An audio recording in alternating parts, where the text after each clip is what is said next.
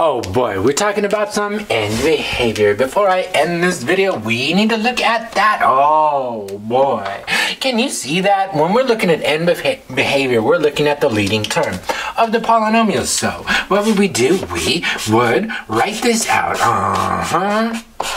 And then we'd first, inner, outer, last. First, inner, outer, last. Gather, collect, and combine.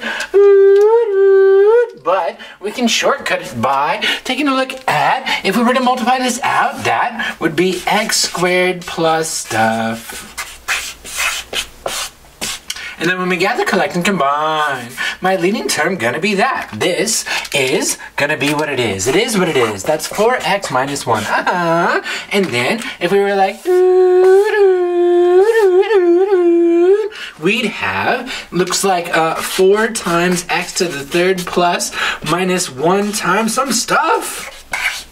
Anyways, what are we looking for? We're looking for that. So what is it? That's odd degree and the coefficient is positive. So how's it go?